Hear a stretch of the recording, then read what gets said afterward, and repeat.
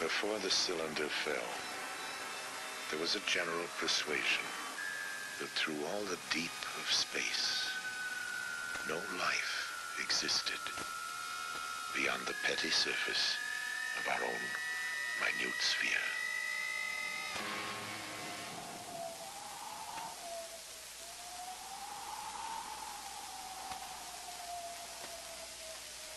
We know now that in the early years of the 20th century, this world was being watched closely by intelligences greater than man's. Across an immense ethereal gulf, minds that are to our minds as our minds are to the beasts in the jungle. Intellects, vast, cool, and unsympathetic, regarded this earth with envious eyes, and surely drew their plans against us.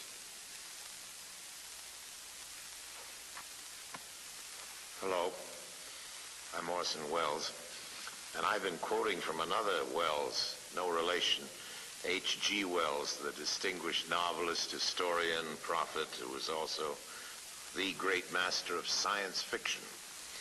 He wrote The War of the Worlds, on which was based a certain notorious radio broadcast, which, as some of you may remember, sent many thousands of our listeners panicking into the streets all over the country.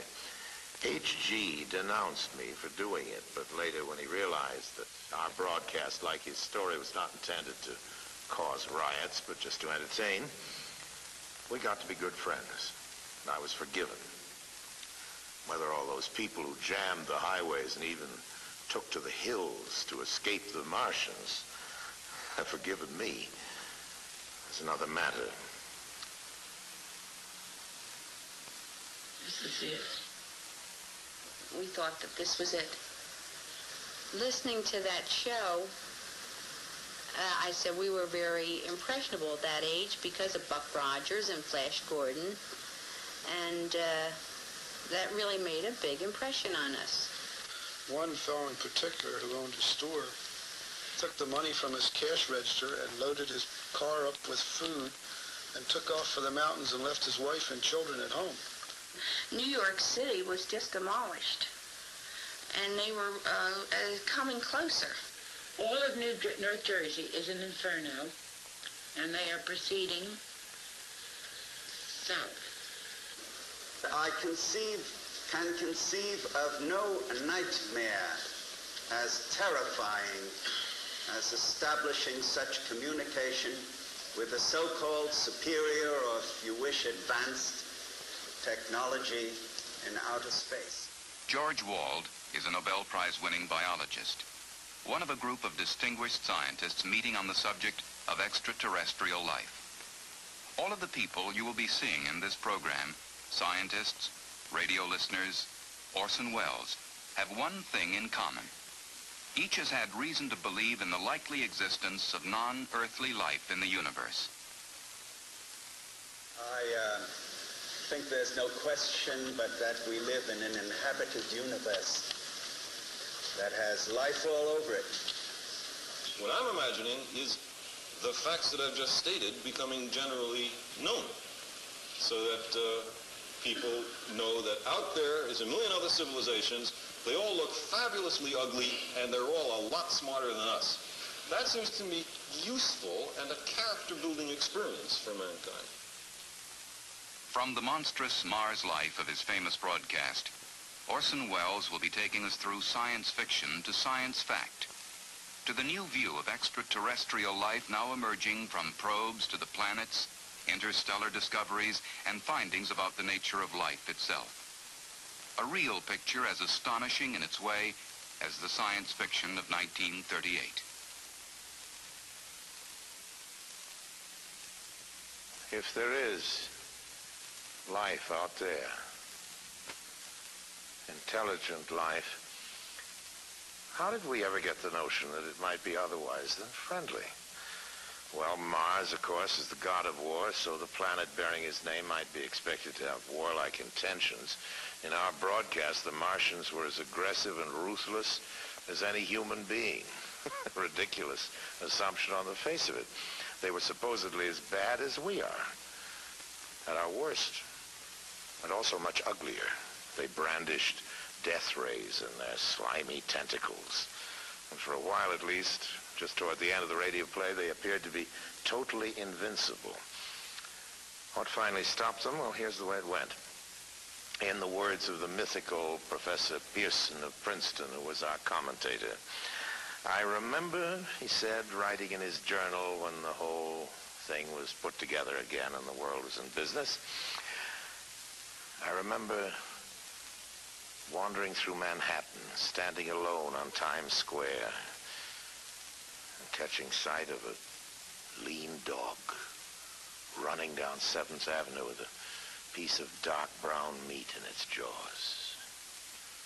I walked up Broadway, past silent shop windows, and suddenly I caught sight of a Martian machine. And then across Columbus Circle, I could see, standing in a silent row, 19 of those great metal titans, their cowls empty, their steel arms hanging listlessly by their sides. And I looked for the monsters that inhabit those machines, and then, before my eyes, I saw them stark and silent, the Martians themselves, with a flock of hungry birds pecking and tearing brown shreds of flesh from their dead bodies. And later, when their bodies were examined in laboratories, it was found that they had been killed by disease bacteria, against which their systems were unprepared. Slain after all man's defenses had failed by the humblest thing that God in his wisdom had put upon this earth, the common cold. And that's the way it was. Well, quite a lot of things have happened in the world since then. An invasion from the planet Mars, that at least is one thing that didn't happen. But in a way, you know, we have been invading Mars. If Mars hasn't exactly been invaded, well, it's certainly been investigated, not attacked, but thoroughly, very thoroughly studied. Observations of Mars had begun long before our broadcast, and even back then in 1938, it seemed plausible to many people that life could have developed on Mars, just as it had on Earth. Peering through telescopes, scientists had seen what? Well, first a planet that, like our own Earth, had polar ice caps.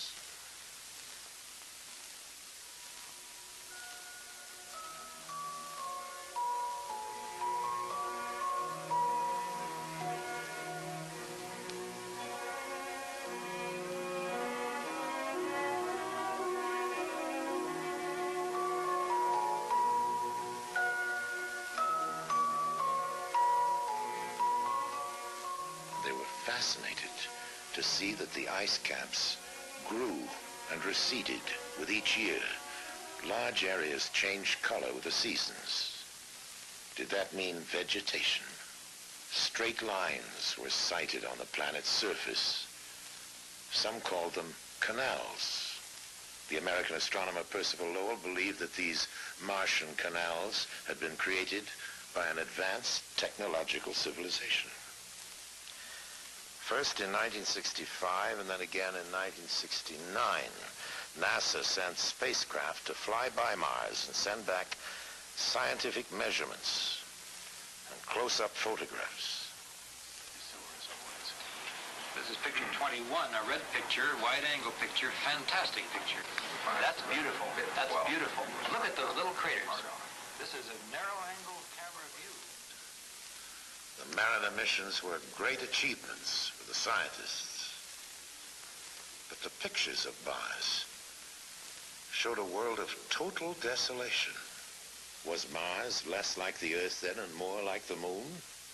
There were no canals, no cities, no areas of cultivation, no signs of upheaval or layering in the Martian crust to indicate that the planet was active or evolving geologically. The pictures revealed no volcanoes to spew out gases that could enrich the atmosphere. And water, so essential to life, seemed to be present only in traces. The atmosphere was so thin as to make the possibility of life seem even more remote. For the fans of science fiction, not very exciting. But for scientists, the whole excitement is finding out the facts. That's the whole name of the game. Now, these first flybys had revealed only some of the facts. But all the same, the exploration of Mars and of all the other planets of the solar system was actually getting underway. I can't feel that any person with any soul can look out on that universe that surrounds us and can imagine the immensity of it and the history of it without being rather impressed with the idea that we, as little atoms made of the same stuff those stars are made of, have the capability to regard the other part of the universe. One piece of the universe has the ability to look at another part of the universe and wonder about it. That's a very amazing thing, and it brings into one's mind all kinds of thoughts about religion and philosophy and so on. But don't ask me about life on Mars, okay? In the fictional Martian story, in the War of the Worlds, it was understood that the Martians were fighting for their own survival. Their planet was growing so cold and inhospitable that they might perish if they remained. Well, real life confined to such a planet would fight for survival by trying to change itself, by evolving. Every living thing on Earth has evolved from the lowly, the invisibly small microbe. Given nourishment, the microbe will grow colonies so vast that they rapidly become visible to the eye. Here on our planet, microbes have adapted to survive the most hostile conditions. Arid deserts, the frozen Himalayas, in trenches under thousands of tons of pressure in the ocean deeps. Biologists at Ames Laboratory are discovering adaptive capabilities in life forms that a few years ago would have been regarded as fantastic. Within the cooling systems of atomic reactors, organisms have been discovered flourishing, where radiation could be expected to destroy any living thing.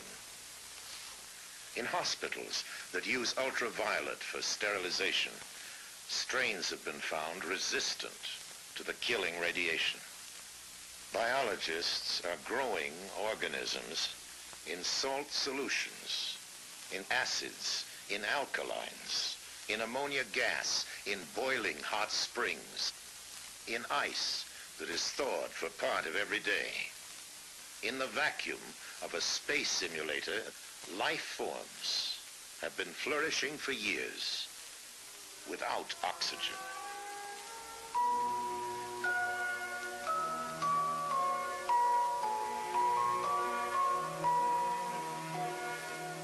Scientists are studying the kinds of environments that could challenge life forms on the planets and moons of the solar system. In 1971, Mariner 9 arrived at Mars, equipped to go into orbit and stay for a while. A good thing, too, because when it arrived, Mars' surface was obscured by a global dust storm. As the storm abated, a whole new Mars began to make its appearance. The first feature that swam into view, poking up through the dust, appeared to be a huge impact crater. But it stood miles above the Martian lowlands on the peak of an immense mountain, Nix Olympica.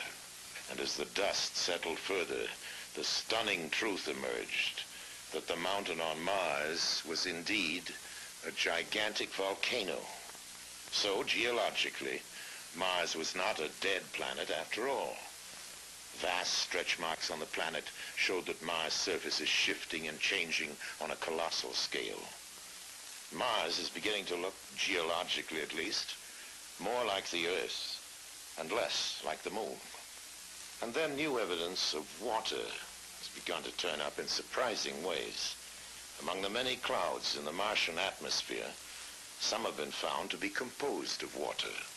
Then close-ups of the surface have begun to turn up strange, sinuous patterns. Some compare with the patterns cut into the surface of our own planet by the Mississippi River. Slowly the interpretation emerged that only a fluid flowing continuously over the Martian surface could have caused such patterns of erosion. Some scientists didn't agree, but astronomer Carl Sagan theorized that Mars indeed contained a great deal more water than we'd supposed. The water might remain locked within its crust as permafrost during ice age times such as the present, but during cycles of warmth, when the polar caps release gases to form a heavier atmosphere, the water may be released into clouds.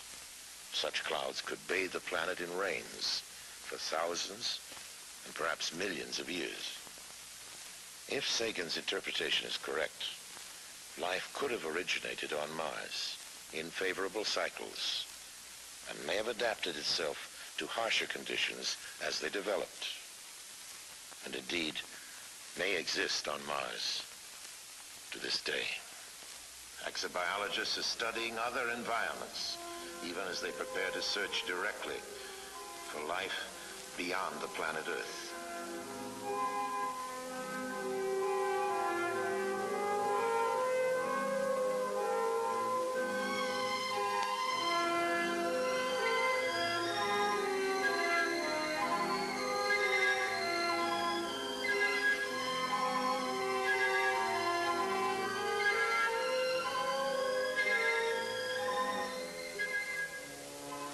Flying by Jupiter, Pioneer 10 confirmed estimates that within its atmosphere are combinations of gases similar to those in which life originated on Earth. While a second Pioneer is being aimed to curve past Jupiter and fly by Saturn, Earth-based measurements show that a moon of Saturn, nearly the size of the planet Mercury, contains an atmosphere, water, and surprising warmth.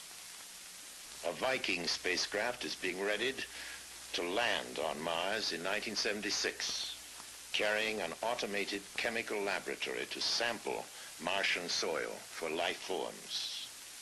The discovery of just one bacteria on Mars, or any other body of the solar system, would indicate that the whole chain of evolutions, cosmic, chemical, and biological, is at work everywhere.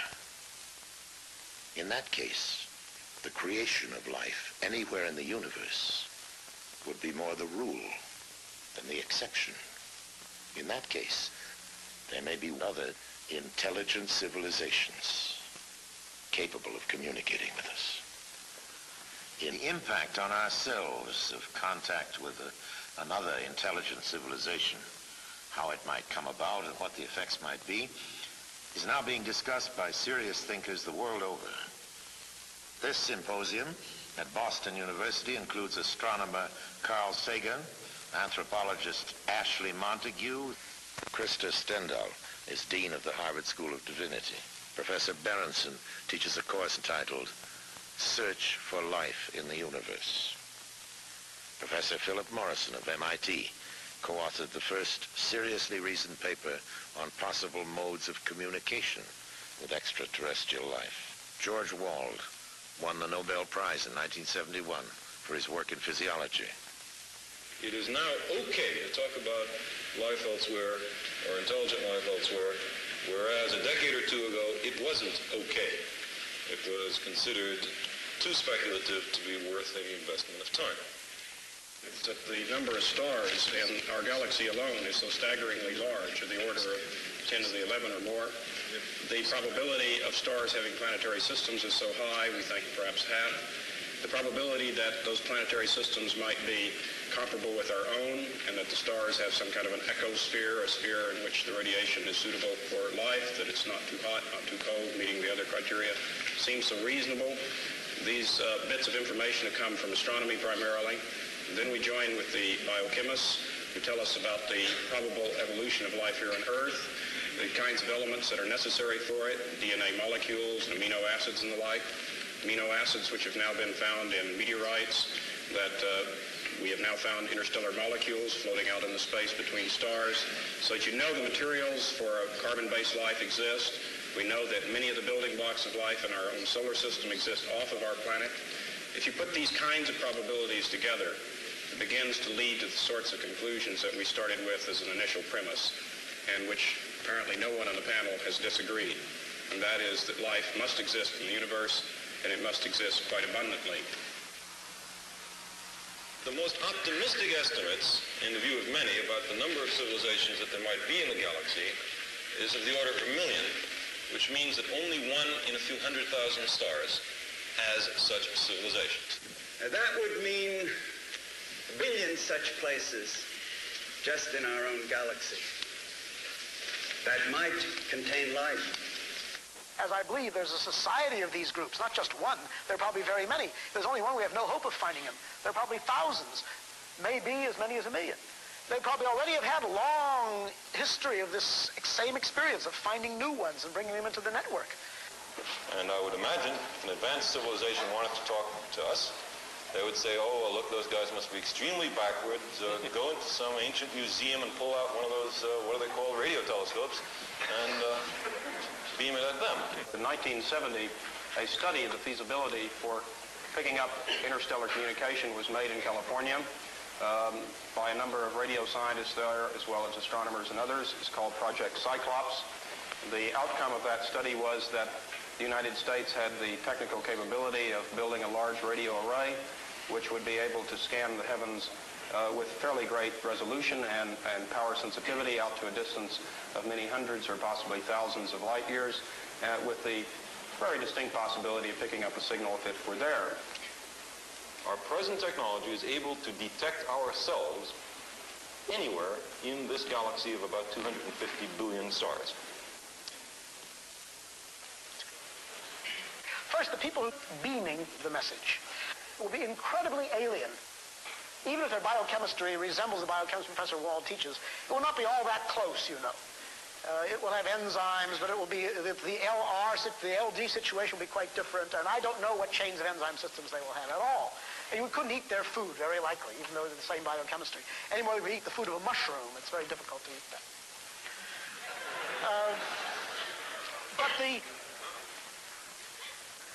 So I think, first of all, there will be two great phases of this eventual time, which I think will come in 10 years or 100 years, or I don't know, maybe longer, when some satisfactory radio telescope work or something similar will acquire evidence of the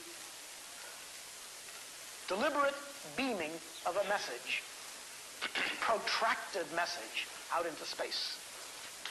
So I think that will be easy and, of course, extraordinarily important. You will know very little of what that message says, save that it exists, and maybe some general geographic information from how far away it's coming, from what kind of a star, where. And then I think that you will have pouring into the recorders, week after week, month after month, decade after decade, an enormous body of obviously interesting and meaningful pulses. And you'll be able to read them slowly and fitfully, because they will not be coded, but they'll be anti-coded. That's to say, the people who designed them, the beings who designed them, will have thought very carefully how to make the maximum number of mathematical clues. The best way to single out the meaning will be made available.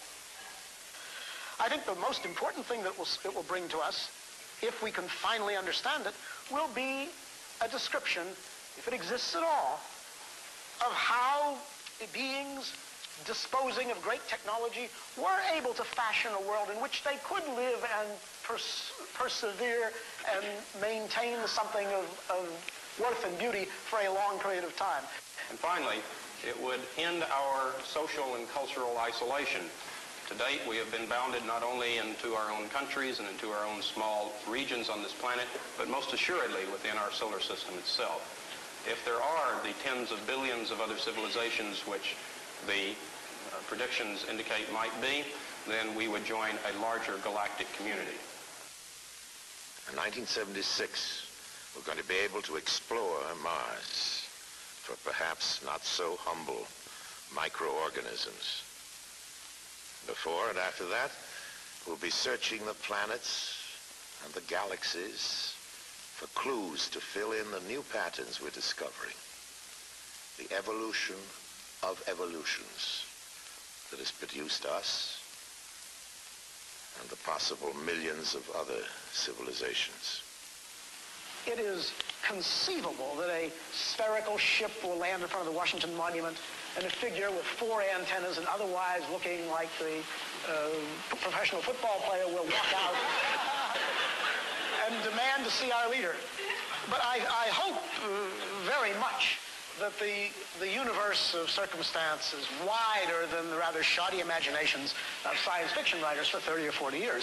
And I'm pretty convinced it is. We've not found their guidance so great in any but the most modest activities, like going to the moon, which is not very much. The difference between the spacecrafts of NASA and the lurid flying saucery of that old radio War of the Worlds is the difference between science and science fiction. And yes, between war and peace. It's our own world which has turned out to be the interplanetary visitor. We're the ones who are moving out there, not with death rays, but with cameras. Not to conquer, but simply to learn. We are, in fact, behaving ourselves far better out there than we ever have back here at home on our own planet.